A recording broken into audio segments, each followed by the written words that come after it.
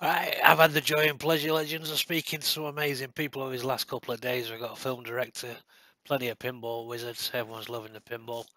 While I've been doing that, Bulldog's created an amazing tutorial for the community, which is available on all Launchbox builds.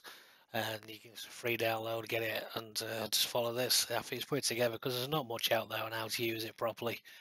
And so I'm just going to sit back here, watch this. Maybe I get a few more ideas of what to implement on the build. So I'll sit here, watch this with you, and enjoy. Hello everyone, it's Bulldog here. I was going to show you guys how to use Borderless Gaming. But before the video starts, I just want to let you guys know on the part where you guys see two screens, that was just my NVIDIA recording the two resolutions, but my screen was actually running full screen in front of me. That's a bit of the beauty of Borderless Gaming. So check out the video. Hello everyone, this is Bulldog here. Just wanted to show you how to use Borderless Gaming. It's a program that it's in Launchbox. You probably ran into it, and let me show you how to use it, okay? So just open your file location. It's inside your Launchbox, and it's called Borderless Gaming. You probably have seen it here before. Let me show you how to use it. Just go ahead and click in it. Click on the exe. Go ahead and run it. You're going to want this running in the background for it to work. Okay? So just have it running in the background. I'm going to show you how to use it on Haunted Museum. Okay, just for an example. I'm also going to show you what my resolution is in here. The game's resolution is set to run on 1280. Okay? My TV or my screen is 4K. So I'll give you a little example and you'll see what I'm talking about, alright? If I run this and get a small window and I'm trying to blow up this window, Borderless Gaming will blow it up no problem, because it'll pop up here. You see this? It popped up here. Once I ran it, I just had to have this running in the background. Once I played the exe, that's right, Chris. It went ahead All evidence concerning the missing persons and appeared right here. I can click on it. I can move it over to the other side to my favorites. Alright? And that'll blow it up full screen. No problem. You see, no borders, no nothing, and your sending border will come up. The answer is okay? Inside. Your sending border will come up and everything, and it'll play.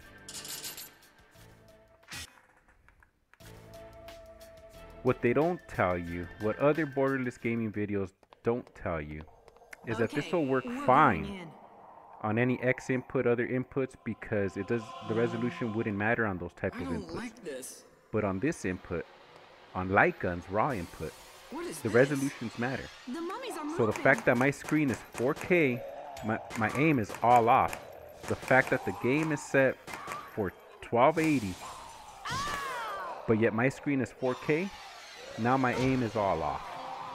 So I'm going to show you guys how to actually use Borderless Gaming for light guns, what nobody else tells you. So let me give you the example. So you've seen what happens when it blows up and the resolutions don't match, okay? So what do you do then after that? Well, let me show you. Every game's going to be different, guys, so I can't promise this on everything, but I can do two things with this game. I can either change the game's resolutions to mine, which is 4K 3840, or option number 2 is to change my display. Okay, I just put it on my 100%, and I'm gonna I'll change my display over to what the game resolution is, which is 1280, right?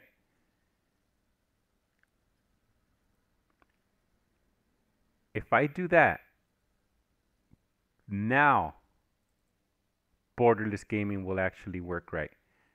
As you can see, it already worked since I already applied it. And it's already on, that it already went full screen. It's already allowing me to put my sending border. And so this is the place, right? That's right, Chris. And you're gonna notice something right now. Let me show you guys.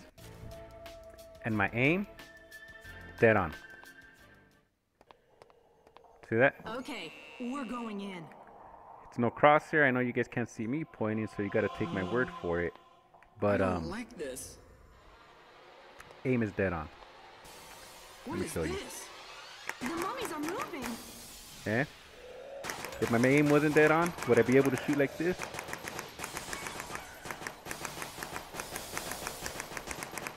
See? Just wanted to give you guys an example, guys. This is how it would actually work. Here's the other example of another way this could work. Like I said, this was changing my TV screen to the game's resolution. Alright? Now, the other way is to change the game's resolution to yours and then blow it up. And I'll give you guys the example right now, okay? Let me just go back to my resolution. In case you guys are wondering, I have hotkeys that just bring up my resolution and my scaling to whatever I want. So that's the beauty of how I have mine set up. But now let me show you the other option you can do. So we've seen that we can change our screen resolution to blow up and play as the game. So now let's do the game. If there's an option in the game, a lot of games have options where you can change resolutions. You can change the resolutions in here to yours. Let's just say I want to do 3840 to not have to change anything on mine. To 2160 is my resolution. So let's just say I change these. So there you go, guys. I changed the game's resolution to match my monitor resolution. And now let me show you how it works now. Alright. Now Borderless Gaming should blow it up. Since I changed the resolution, I don't have to change the resolution on my screen, anything. Remember, I haven't turned it off, so I have Borderless Gaming still running here in the background. You just can't see it, but it's still running. It still has museum on. Once you add it to your favorites, they'll just stay here. Anytime you turn on Borderless Gaming, they'll just be there. If you turn on the game, it'll just do what it does, okay? So let me show you guys now that I changed resolution again. See? So now the window blew up in my regular 4K. And it should go full screen. It should let me pop up my border. It should let me play. So this is the place, right? And Let's check out the area. my aim should still be dead on. Okay, we're going in. I don't like this. What is this?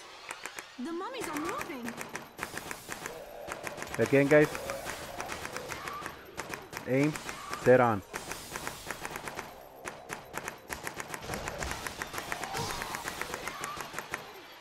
So there you go, guys.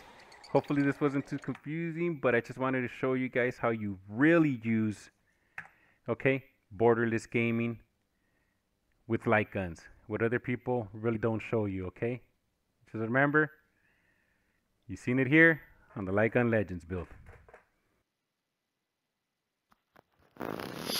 Right, I have to say, yeah, I don't see that stuff anywhere else. That's giving me some ideas. Yeah, I just set mine to 4K. And I play that just like Bulldog. But now thinking about that, this is the reason why people want you to be stuck at a certain resolution, so it doesn't mess around with anything. But on that game specifically now, I'm gonna mess around with the game configs, put them in location, set up some scripts. So with a click of a button, you can play at 4K if you've got 4K TV, and then 1080 as well. So you're not forced out of resolution. You can right click and click on the resolution if you want, so you got either way. But as always, change the game resolution and keep everything as high as possible if you can. That game's not going to have any issue running on a mini PC or not a powerful PC at all. That's the great thing about arcade games. They never ran on really strong PCs. I can remember playing Tomb Raider at the seaside as we have in the UK, and it went a bit funky. Wouldn't accept the coins and stuff. So I told the guy, and then he opened up and restarted it, and no lies, it came up with Windows XP. So yeah, they get them cheap, they get them out. So the arcade games always run. That's why I have no issues running a Techno Parrot. But there's me waffling again.